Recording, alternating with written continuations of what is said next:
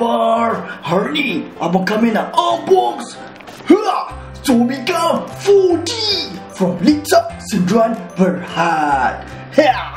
Kita mulakan dengan Yay, 01 Nissan GTR. Wow, kepada peminat-peminat kereta, memang best ya. Jadi, apa dia Tomica 4D ni? Okey, berbeza dengan Tomica yang lain. Tomica ni dia ada bunyi. Wow, bunyi engine start dan juga bunyi apabila dia bergerak. Seperti yang kita tengok di gambar sini. Kita tekan saja dia bunyi enjin. Macam ni kuda lah pula. Okey, kemudian dia ada vibration, dia bergegar. Wow. Kemudian bila kita nak gerakkan dia, dia ada bunyi start up, dia punya baru nak bunyi. Kemudian bila dia laju, wow, hebat. Okey, 01 Nissan GTR Tomica 4D ya, daripada Takara Tomi. Terima kasih kepada Litt Tak kerana bagi abang komen barang ni ya. Okey, kat sini kita tengok, ini semua bahasa Jepun, tapi dia kata caution, ibu apa kena baca ni ya semua. Okey, tambah masa. Kita buka.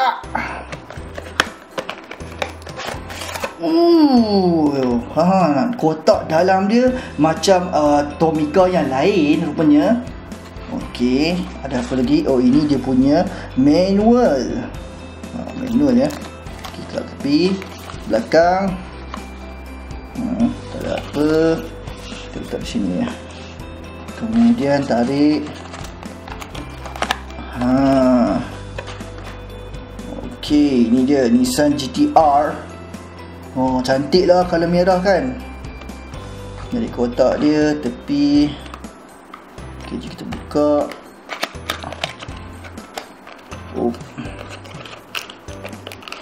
Wow. Very nice. Wow, cantik tu. Dia color red blood ya. Merah darah. Cantik betul lah. Dan dia besi, die cast. Memang sesuai dijadikan koleksi. Di bawah dia tulis sini, mungkin dia tak nampak sikit. Dia kata Tomica, Tomi made in Vietnam. Alamak. Okey. Ada dua bateri, menggunakan dua bateri jam ya. Bateri LR kalau tak salah. Sini dia beritahu LR44 button type, begitu bateri, dan bateri dah ada siap-siap dalam jimat. Okey, sini untuk kita nak tahan bateri ya. Tarik. Okey.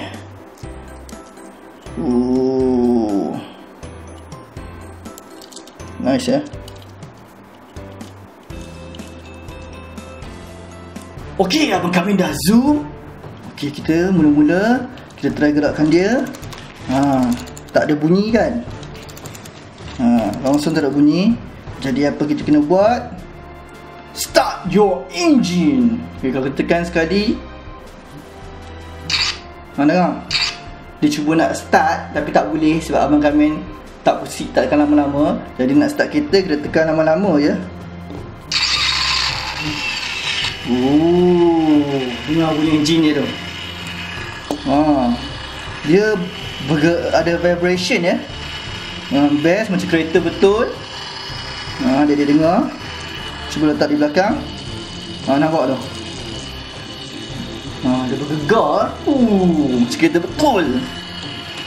Okey, cuba kita tekan minyak. Ada bunyi horn. Okey. Dia press minyak. Macam kereta betul. Okey, jom kita gerak. Bunyi dia accelerate ya. Okey. Kita tekan sekali lagi.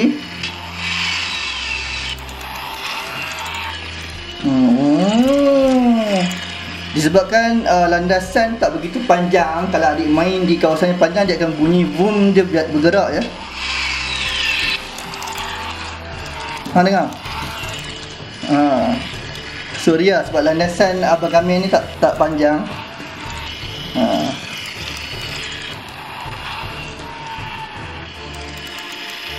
Tapi adik-adik boleh dengar lah kan.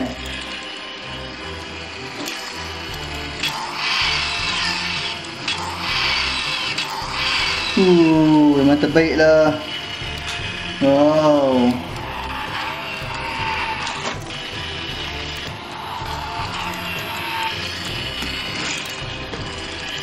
Okey.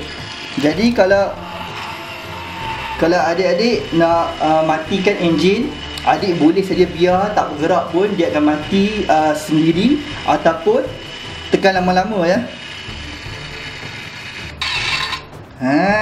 Okey, dia dah stop berhenti enjin.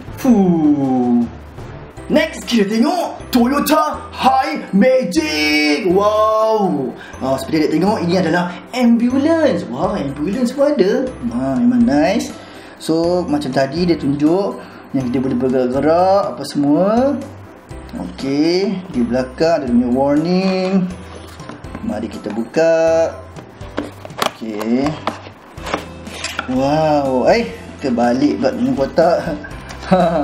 Kat belakang nampaknya dia orang salah pasang. Okey, tak apa, kita cabut saja. Okey, tak lebih. Ini dia punya manual. Okey, Toyota Himedic 06. Tadi tu 01 ya, kalau abang kami tak salah. Betul lah? Betul, 01. Okey, jom kita buka.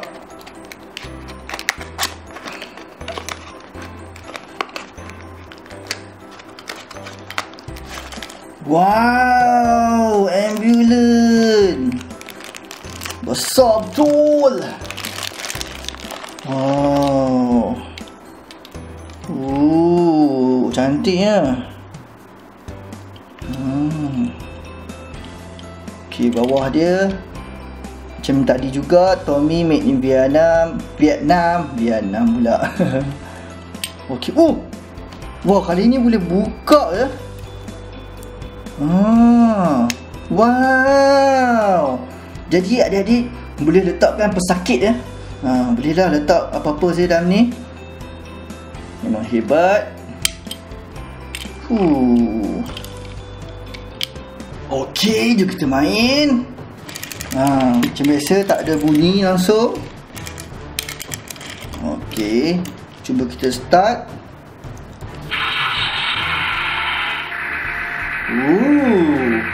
Lain sikit bunyi dia. Nanti kita bandingkan. Press minyak.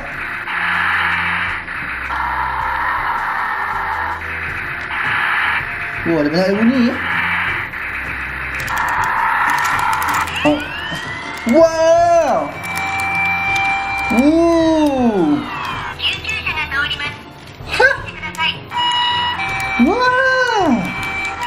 Dia cakap sila beri laluan, ambulans nak berjalan. Wah, ni lagi best lah adik-adik. Okey, cuba kita buka, ada bunyi tak kalau kita buka dia macam ni? Okey, tak ada bunyi. Kalau kita reverse dia bunyi ya.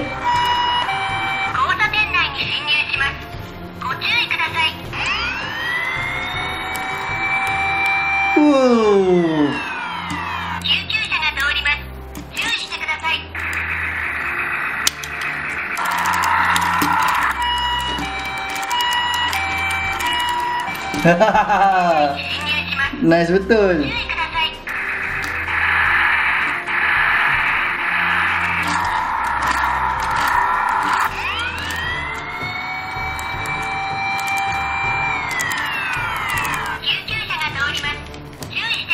Ini adalah kecemasan. Sila beri laluan. Sila beri laluan.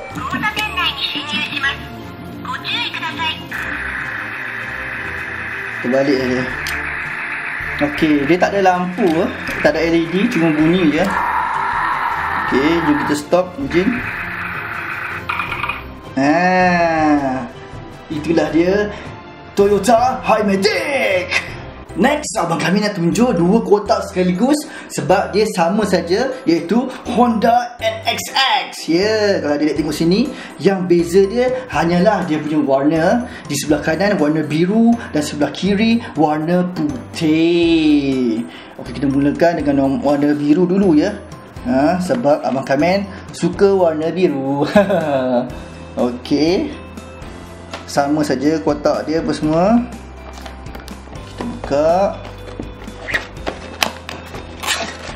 Wow, memang cantik ya. Nampak macam biru kepepelaan ya. Lain sikit daripada kotak dia sini.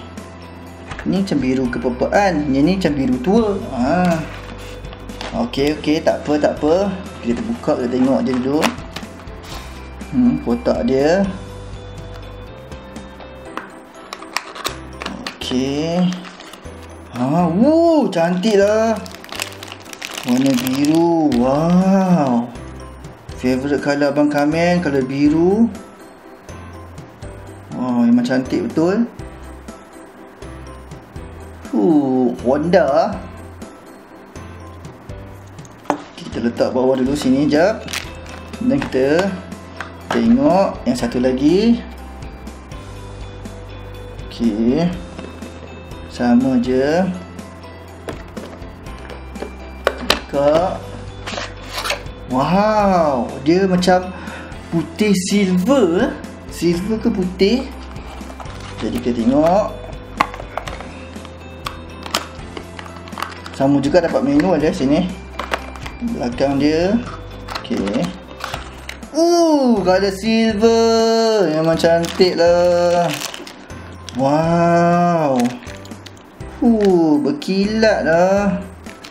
Hebatnya.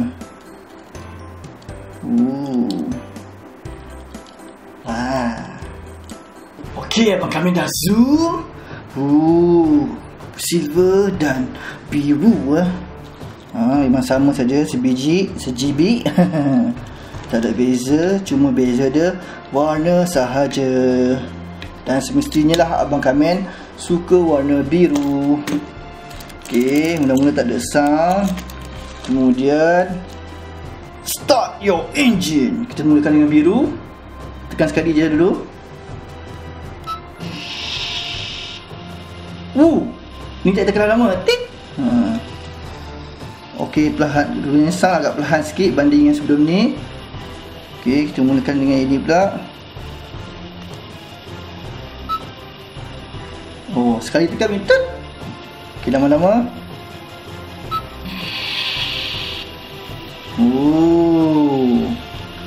Dia jenis enjin yang tak bunyi kuat. Okey. Kalau press minyak. Nampaknya tak boleh press minyak. Ada. Okey.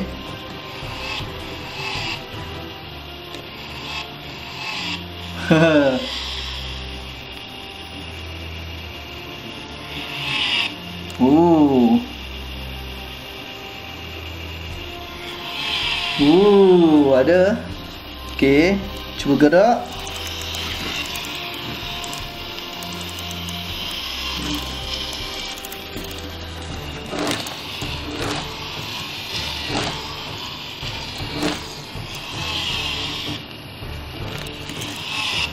Wow.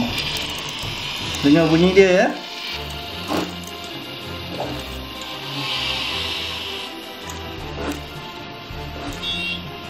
Ada bunyi horn juga.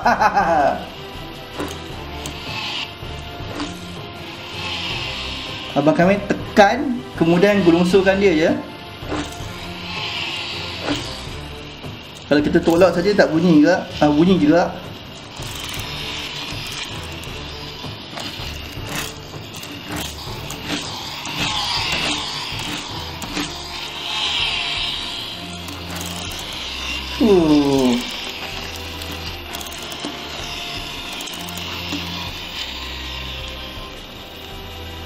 Memang terbaik.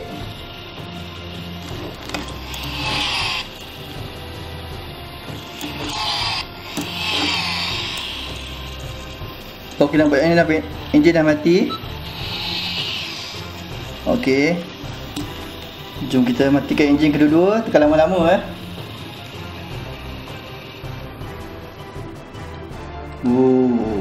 Ini Honda ni dia memang enjin dia punya perlahan sikit berbanding yang GTR tadi. Sekarang abang kami nak bandingkan ke semua kereta Okey, di sebelah kiri yang merah Nissan GTR. Okey, kemudian Honda NSX color silver, Honda NSX color biru, dan juga Toyota Himedic. Kita bandingkan. Okey, ini letak tepi dulu sebab sama saja kan. Okey, ini dari segi side tepi nampaknya macam ambulans macam panjang sikit di belakang. Okey, ini belakang dia.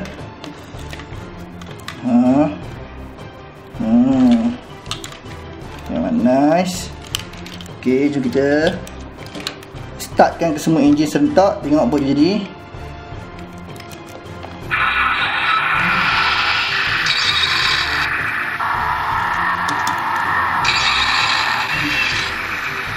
Okey, nampaknya memang betul Nissan GTR yang paling kuat bunyi enjin dia. Honda NSX kurang sikit. Sebab kalau real life kereta dia memang slow enjin dia, so bagus lah untuk driving. Tapi untuk main mungkin abang rasa Nissan GTR lebih best.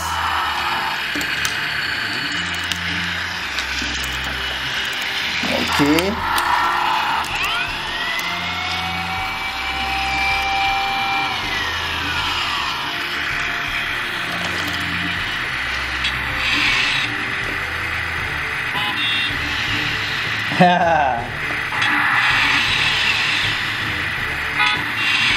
semua pegang-pegang horn.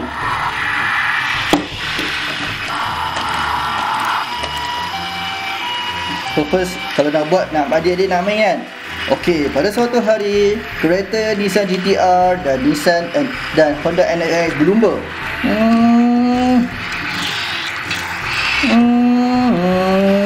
Kemudian diorang accident. Alamak. Okey, ambulans datang. Okey.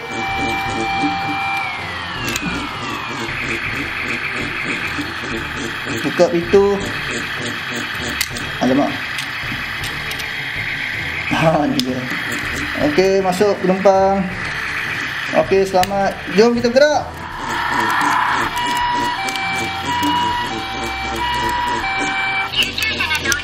Sila beri laluan. Tidak. Itulah dia, Tomica 4D. Okey guys, macam mana video ini? Terbaik kan? Tomica 4D from Litt Tak seduan berhad. Memang terbaik kan Toyota 4D. Memang seronok betul kan adik-adik boleh main dia. Jadi kat mana nak beli? Adik-adik boleh saja beli di kedai-kedai mainan seperti Toys R Us, Hamleys, ataupun di mall seperti Parkson, Aeon, Isetan, dan macam-macam lagi. Abang kami akan sediakan di bawah tempat-tempat dia, dan juga di kedai-kedai Litt Tak Litt Tak juga ada kedai dia sendiri. Abang akan list juga dia punya branch-branch di bawah, ataupun adik-adik boleh beli online di website Litt Tak punya kedai di Shopee, Lazada, dan juga 11 Street. Link ada di bawah. Jadi adik klik yang mana-mana link yang adik-adik suka. Okey, abang Kamen nak buat satu giveaway. Yeay! Jadi pemenang giveaway tu abang akan bagi hadiah satu Honda NSX color silver. Wow, ini memang cantik, memang terbaik. Jadi adik-adik masuklah giveaway. Cara-cara nak masuk giveaway, syarat-syarat ada di bawah. Okey, macam biasa, kalau adik-adik suka video ni, tolong like, comment, share dan subscribe channel ni. Dan jangan lupa like page Facebook kami SYARAT dan juga IG abang di Azofis. Jumpa di next video. Bye bye.